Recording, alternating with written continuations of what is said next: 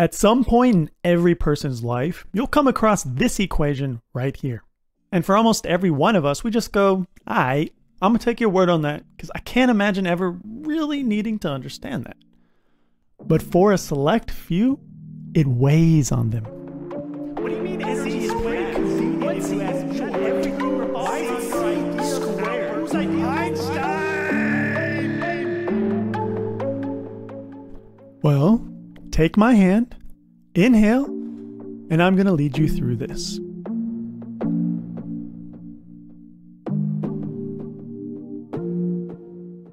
Before we jump into this, there are two fundamental truths you're just gonna have to accept. Otherwise, you can just get. The first is that momentum is conserved. I don't know why, no one knows why, just in the universe, momentum is conserved. The second thing you must accept is that this right side only equals this E if all of this mass is converted into energy. The only way to do that is if all of the mass is converted into something that is massless. This could be kinetic energy, gravitational potential energy, binding energy, all kinds of energy. But I want to simplify things since kinetic energy and gravitational energy are also mass dependent. Instead, let's say we want to convert all of this M into a massless entity. What's a really common massless entity? Yes, the photon or light. So I want you to think of this equation as, if I converted all of this mass into light, this is how much light energy I would have. Okay. Momentum. Momentum is the ferocity of your motion through space. It's a really simple equation. Momentum equals mass times velocity. It's pretty easy to see that if something has zero velocity, it has zero momentum. The issue with that assumption is there's no such thing as zero velocity. The messed up thing is that you're always going to find someone who sees you as moving. Right now, the people, or fish, 180 degrees around the world from you are moving in the opposite direction. Moon men see you moving right along with the Earth, and there's endless possible ways to describe a motionless object's motion. This is when a rando German stepped up and asked, what does it even mean to say how much energy something has when only a tiny fraction of the world, let alone the universe, sees things the same way? How much energy something has is, might I say, relative to who observes it. Using derivations from Maxwell's equations of electromagnetism, this dude demonstrated that light will always be the speed of light regardless of motion. He concluded there must be a unique relationship between space and time, as only that would explain such a strange phenomenon. The former professor of this German, who was also of course German, wanted to explore this space-time relationship idea his pupil proposed, as it sounded pretty good. He soon established a mathematical basis proving we actually live in a four-dimensional reality. Now, instead of occupying 3 coordinates in space, you occupy 4 coordinates in what he called space-time, or Minkowski space. And instead of moving at varying velocities through space, you move at a constant speed or rate through space-time. Care to guess what that speed might be? Suddenly, nothing is relative. It doesn't matter what velocity or momentum through space I measure, it's moving through space-time at the same speed as everything else. If I return to ye olde equation with the assumption that everything is moving at the same speed through space-time, I can factor out one of these c's and I suddenly get this. The mass times its speed through space-time, c, times c. Well, mass times velocity is just momentum, so this describes a directionless momentum. This is also known as the norm for momentum, the momentum of an object through space-time or Minkowski space, something we don't need to go into today.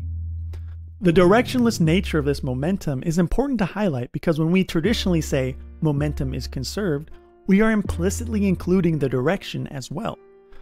If we have a system with 2 spheres of equal mass, with one heading 1 meter per second to the right, then if they collide head-on, that system must only have velocities moving to the right.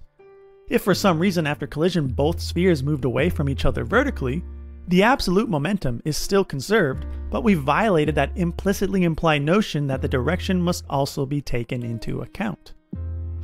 So this directionless or invariant momentum means anything that inherits from it may move in any direction.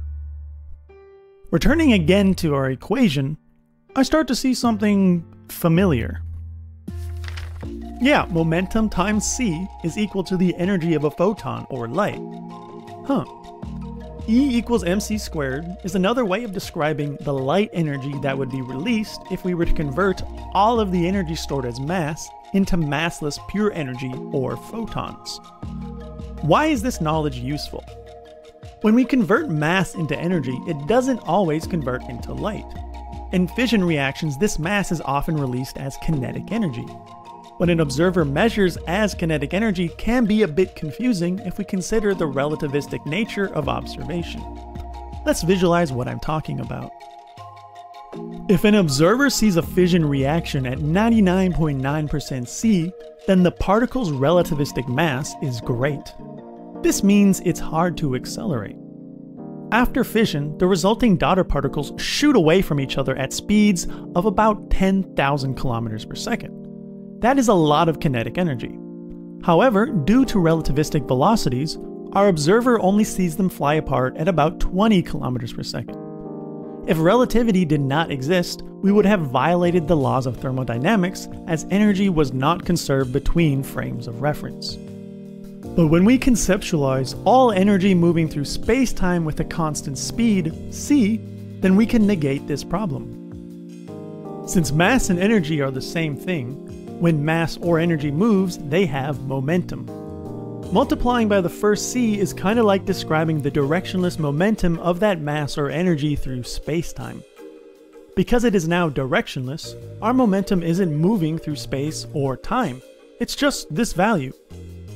That's why the norm of form momentum needs to be squared, because when you multiply two vectors you get a scalar value, or a value without any direction or motion.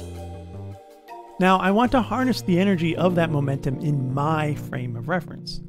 Therefore I need this momentum to move through time with me. Well, I exist in what is called a proper frame. That means in my eyes, I am not moving through space. I am motionless. But I am not motionless in space-time. Therefore, if my velocity through space is 0, my velocity through time must be c. So I multiply our momentum times c so that it is moving along with me at the same rate in time. And that is why E equals mc squared. And that's also why it doesn't matter that we can perceive different kinetic energies in our lower dimension viewpoint, because everything is moving as expected in space-time, and conservation of energy is safe. In summation, the amount of energy something with mass or a frame of reference has is relative to the frame of reference of the observer. If we describe that energy or mass as something that doesn't have a frame of reference, such as light or momentum through space-time, then E equals mc squared elegantly explains the absolute energy that would be.